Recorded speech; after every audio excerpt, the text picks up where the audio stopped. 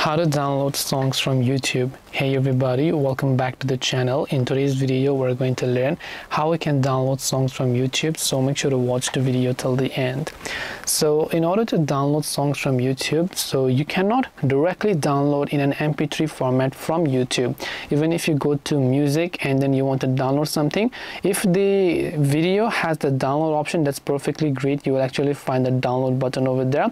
If the video does support it, if it doesn't, then you can't download it as an MP3. So you can see, if you have good premium though, you can download it in full 1080, but what we have is actually the YouTube Music app, right? So if you don't have YouTube, you can use the YouTube Music app, and of course in order to go ahead and then actually download songs, you need to have Music Premium. So you have the individual plan that does have downloads and background play, you have got family plan, you have got a student plan. Depending on what you want to do, you can simply get those subscription for 1 month free and try them out, and then from there you will simply be able to go ahead and then download the songs to your device.